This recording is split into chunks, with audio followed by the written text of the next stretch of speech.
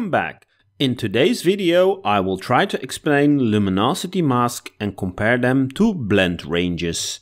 If we understand how they work, we can also understand their differences and when to use them or when not to use them.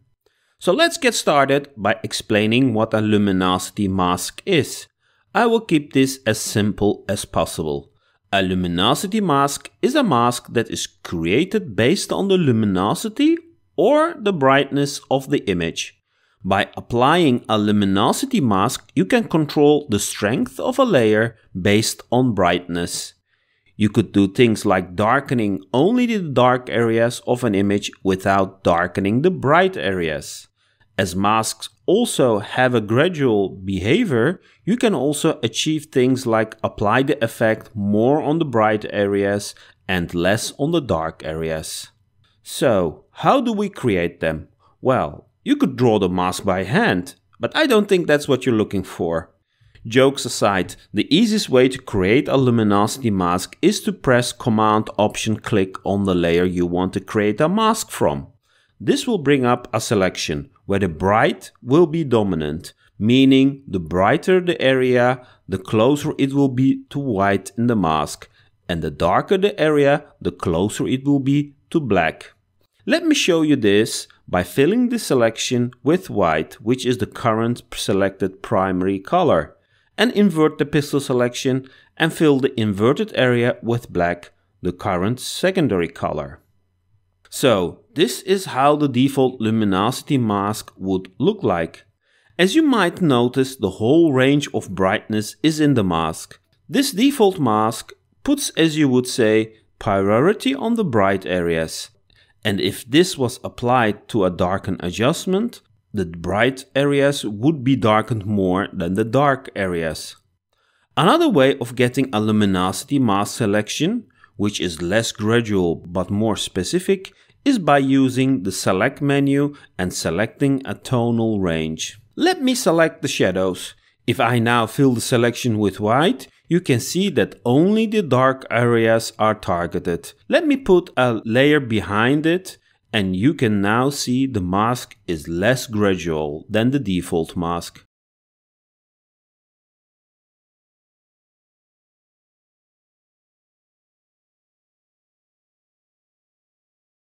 I hope you understand the idea behind luminosity masks now. So let me apply a curves adjustment layer to darken the image without any mask. As you see, the whole image is darkened. Now, let's copy this curves layer and apply a luminosity mask to it by first Command-Option clicking on the source image layer and then on the curves layer pressing the mask button. If there is a selection, Affinity will use the selection as a mask, which now results in the curves layer having a luminosity mask. If I Option-Alt-click on the mask, we can see the mask. Let us compare the two curves layer.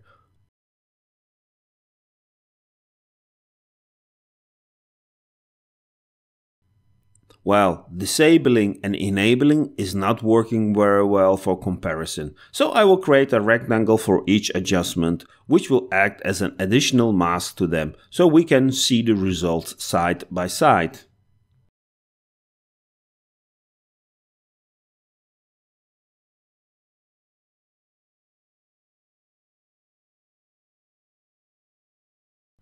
The difference is huge, as you can see.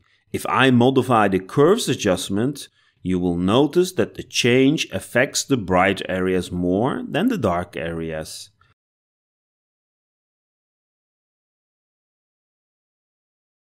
Before we continue, let me add another curves layer, but this time with a luminosity mask to the highlights. I will use the select highlight from the select tonal range menu and apply this selection as a mask.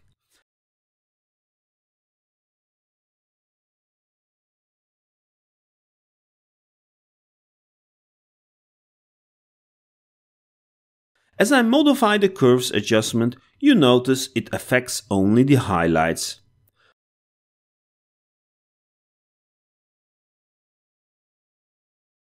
Okay, before I add another adjustment, Let's quickly organize everything for better comparison later.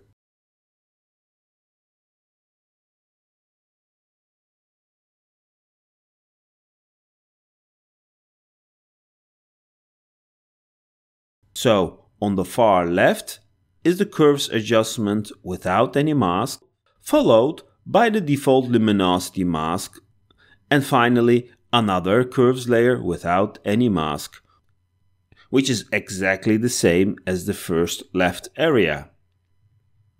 I'm now going to apply a blend range and will demonstrate that blending range is just another way of luminosity masking, but easier in my honest opinion. So let me open the blend settings and focus on the underlying composition ranges. On the left area are the darks and the right area are the brights. The height of the chart represents the amount of blending. The top is full and the bottom is none.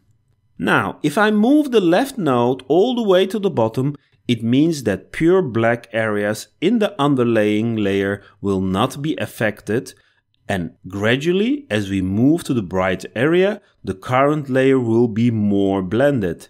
And this is also exactly what the default luminosity mask does. As you can see, the third curves adjustment is exactly the same as the second. So you might ask, if the blend range is an exact replicate of the luminosity mask, so what's the difference then? Well, the luminosity mask is a static mask and will not be influenced by any changes in the below layers. Let me demonstrate. Here is a current mask of the curve. If I now change the size of the pixel layer below, you will notice that the curves layer is now out of sync, which makes sense as the mask has not changed. Let me undo the layer resize and enable the blend range curves adjustment. And here comes the difference with the luminosity mask. The blend range is dynamic. It will adjust on the layer below. So if I resize the layer, you will notice that the blend range curve still works without any issues. Okay, it looks and feels like the blend range is superior to the luminosity mask. Well, I do believe that is true in most cases. However, its biggest advantage can also be its biggest disadvantage. If you do adjustments below the blend range layer, it can act differently. The luminosity mask adjustment will always act on the mask created. Let me put the two layers side by side first and show you what I mean. If I now add a layer below the two layers and do an adjustment affecting the luminosity, the two curves adjustment will start behaving differently, as you can see with the brightness adjustment. Similar with an HSL adjustment if we change the luminosity.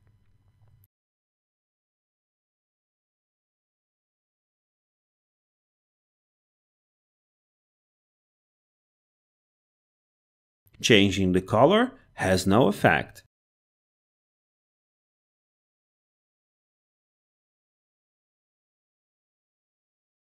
Here is another example by changing the channel curves. As the luminosity mask adjustment doesn't care what's happening below, it is fixed by the mask created from the source image, which in some cases would be exactly what you want. So, in cases where your adjustment should be fixed based on the luminosity of the original source, you go with a luminosity mask. In all other cases, I personally believe using a blend range is much easier and will get the job done faster. I believe the popularity of luminosity mask is because of Photoshop, as the blend if function in Photoshop is not as customizable as the blend range in Affinity, where you can have multiple transition nodes and non-linear transitions. Anyway, another advantage of a luminosity mask method would be that you could adjust or override it manually, modifying the mask itself. With the blend range method, this would not be easily possible. I hope these two reasons make clear why you would use a luminosity mask instead of a blend range. Both have their uses, and hopefully it makes more sense now. In the next video about this topic, I will focus on how to create a luminosity mask from a blend range. Thanks again for watching.